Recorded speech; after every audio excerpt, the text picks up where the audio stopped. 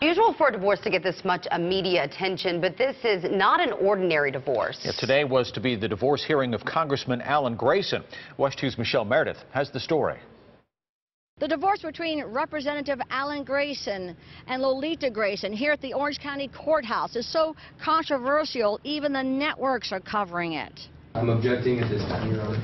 Controversial because the congressman claims his 25-year marriage to Lolita Grayson was never valid because she was still married to another man at the time of her wedding to Grayson in 1990. His proof? A document showing Lolita and that husband, Robert Carson, divorced in Florida in 1994, 4 years after she tied the knot with Alan Grayson. Grayson wants his 25-year marriage annulled.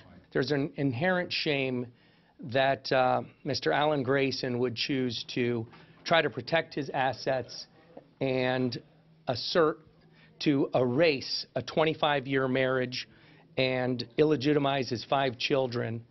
And whatever comes out of this, I really think the appropriate action would have been to take care of his wife of 25 years and work through the terms of this divorce rather than choose to look for any way he can to get out of those responsibilities of that marriage. Lolita's attorney says her divorce from the previous husband took place in Guam in 1980, but could provide no documents. Her attorney claims they were married.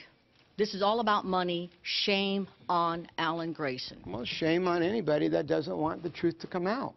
Why should there be shame on him? He's taking care of his kids. There's no dispute about that. He's well taking care of his children. There's no dispute about that. But why is this fraud different than any other fraud that occurs? Alan Grayson, who's worth an estimated $30 million, really had nothing to say. We're asking you, though, sir. Right, and you could see we're in the middle of a court case, and I'm going to let the attorneys do their job. The hearing went well over the 3.5 hours allotted. So the judge announced the divorce will have to continue on another day.